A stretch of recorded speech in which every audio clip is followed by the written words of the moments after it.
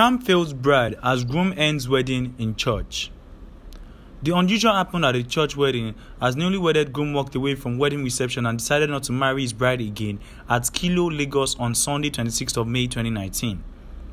In the viral video, the unidentified groom was seen leaving the reception in anger with his best man while his wife and chief bridesmaid kept chasing and begging for him to take her.